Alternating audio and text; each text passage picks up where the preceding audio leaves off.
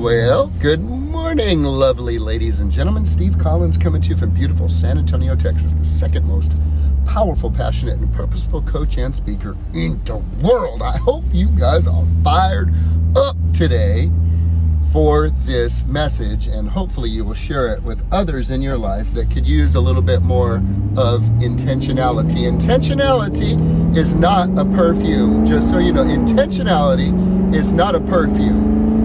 And intentionality is not comfortable. Zig Ziglar used to say that men and women are either a wandering generality or they are a meaningful specific, based on the clarity of the vision they have for their life, the goals they've set for themselves, and the direction that they are headed. We're either the leaf on Forrest Gump, da-na-na-na-na, ta-na-na-na-na, just floating around, going through the motions, or we are like an arrow that is shot from a master archer's bow, headed in a certain direction.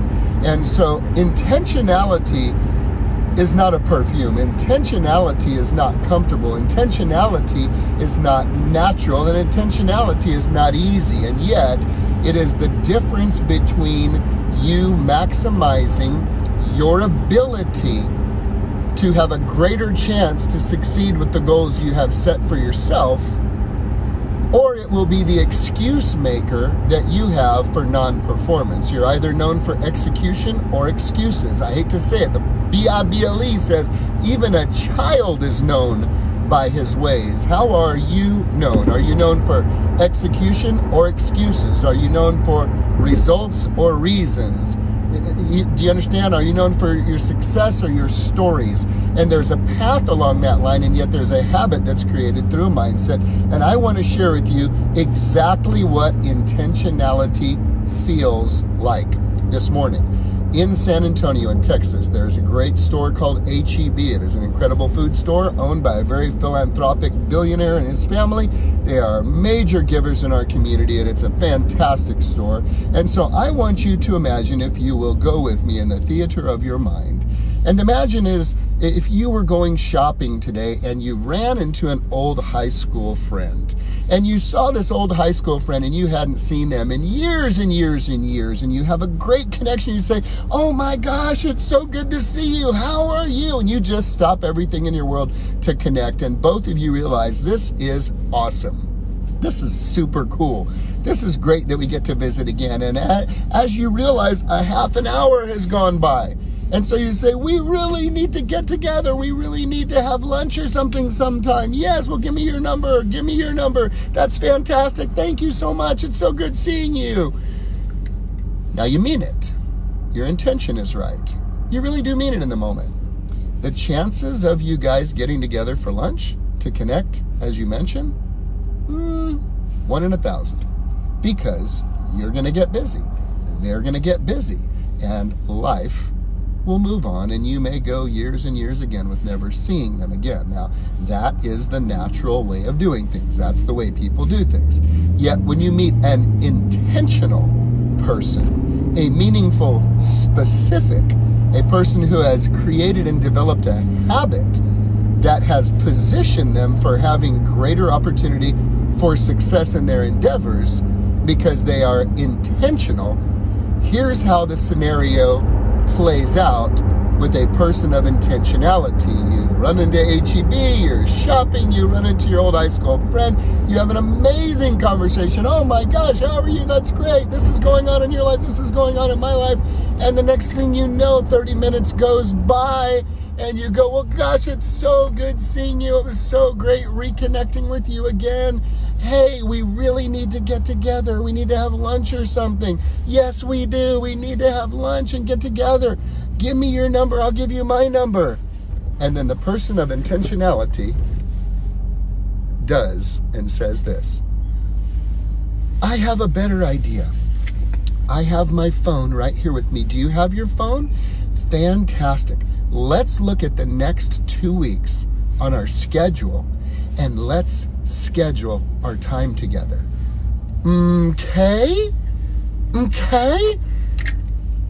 Intentionality is not a perfume. When you stop and say, let's commit, we know exactly what we intend to do. Let's now commit to exactly when we intend to do it, so that the intentions and the wishes do not die with the departure.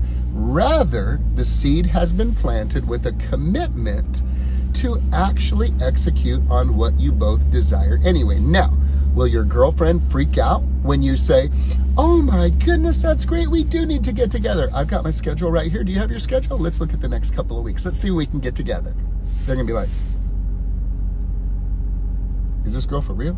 In their heads. Well, you're gonna say, yes, this girl's for real, because this is a girl of intentionality. You meet at HEB, you love each other, you see each other, you miss each other, you're excited to hang out with each other, and you say, well, we need to get together sometime. You are not gonna get together sometime. Well, let's exchange numbers. You are not gonna call each other and get together sometime. You're not gonna do it. You're not gonna do it because life gets in the way. People have bad habits. They have great intentions, and yet they're not intentional. There's not an intentionality there, and it feels weird and freaky and uncomfortable as you create the habit of intentionality. We need to get together. We do need to get together. Give me your number, girl. Here's my number, girl. That's great. Hey, I have my phone right here. What does your next 2 weeks look like? Thursdays and Fridays are the best for me for lunches. How about you? The other person may react like that, you see, because most people are not used to intentionality. And so if you intend to actually produce or procure something that is in alignment with your goals, then intentionality will need to become part of your life. You will not only have clarity on your exactly what lever, but now you bring in the exactly when lever. And when you combine exactly what with exactly when, and you write it and commit to that, that, my friend, is we need to go see a movie together. We need to go to Fredericksburg together. Oh my gosh, we ought to have lunch sometime. You ain't gonna go to the movie, you ain't gonna go to Fredericksburg, and you ain't gonna have lunch together. Unless you say, let me look at my schedule, you look at your schedule right now. And let's put it on our schedule right now. And let's talk about when we can meet right now. You put it in the schedule. Intentionality.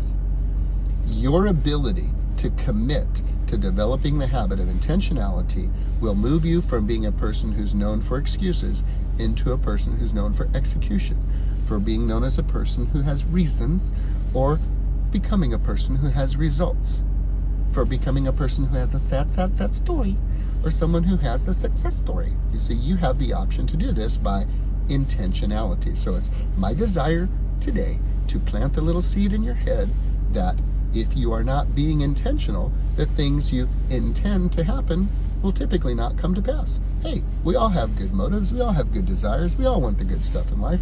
My question to you is this: are you intentional about it? Or might it just accidentally show up? The difference, ladies and gentlemen, is you living a big life